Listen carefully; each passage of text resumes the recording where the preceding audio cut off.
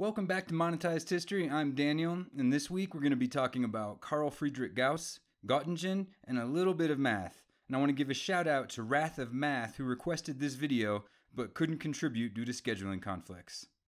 This note is part of the Bundesbank or BBK3 series and was released in 1991, circulating until the introduction of the euro's paper currency in 2002. And they can be redeemed indefinitely for euros, and they have a face value equivalent to about $5.60. They can be found on eBay for between $4 and $40. On the front of the note is Johann Carl Friedrich Gauss. He was born in Brunswick or Braunschweig, Germany in 1777, then part of the Holy Roman Empire. He was considered a prodigy from an early age and was sent to university by the Duke of Brunswick when he was 15.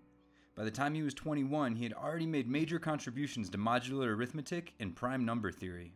In 1801, he made major developments in the field of orbital mechanics when he helped to predict the celestial position of the dwarf planet Ceres, which had been discovered earlier that year but was lost after it moved behind the sun.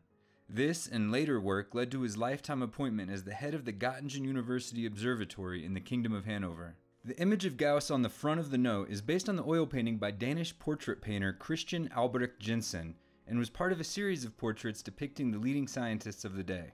To the left of Gauss's portrait is a montage of famous buildings in Gottingen.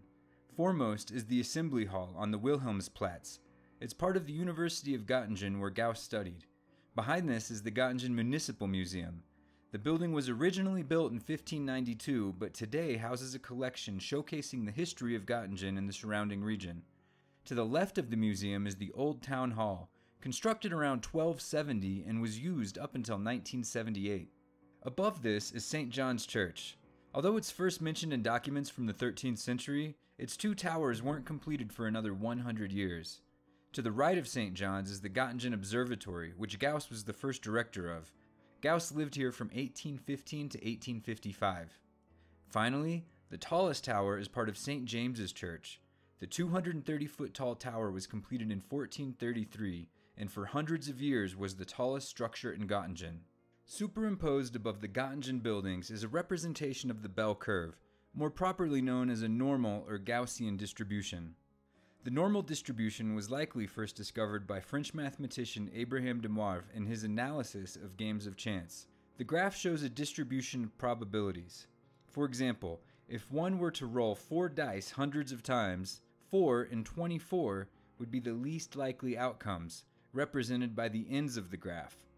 14 would be the most common outcome, represented by the middle of the graph, with other values following along the slope of the curve on either side.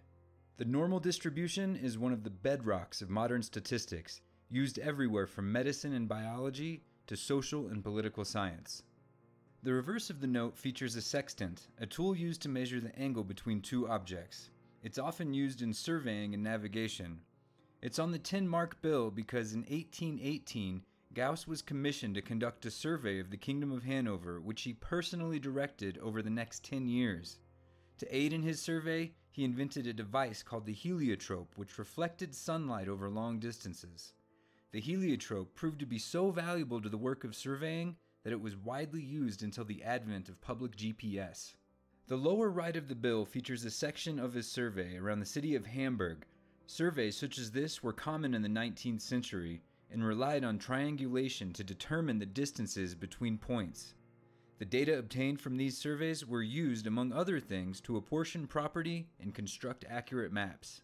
That's all for this episode. Thank you for watching. If you enjoyed it, don't forget to like and subscribe and let me know in the comments.